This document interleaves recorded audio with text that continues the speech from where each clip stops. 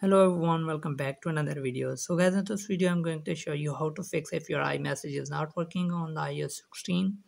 So some feature that set iMessage apart from regular text and some other messaging app or its delivery status and release sprint feature. Nothing can be more annoying when iMessage isn't working on your iPhone. So if you have been an iPhone user for some time, you should be pretty familiar with this issue.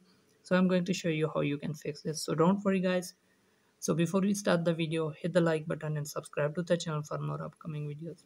So first of all guys, make sure that you have a good internet connection. So and also make sure that your internet is working perfect. Guys, the next step is make sure that your iMessage is turned on. To make sure that, go to the messages in the setting and make sure that your iPhone is iMessage is turned on, sorry. And guys, the next step is also go to the iMessage and turn on the send as SMS.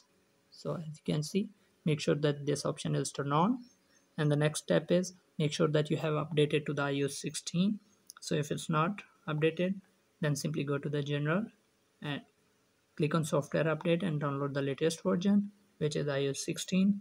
So after this guys, you need to turn off the iMessage and turn it on again. So go to the iMessage, just turn it off, then go back, open it again and turn on the iMessage again.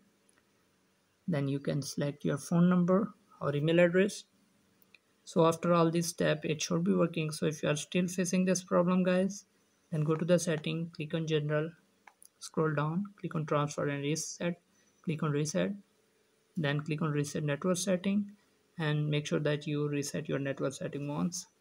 So after all this step guys, your iMessage should be working perfect. So hope you guys like this video. If you do guys, leave a like and comment. Thanks for watching guys. See you in the next video. Peace out.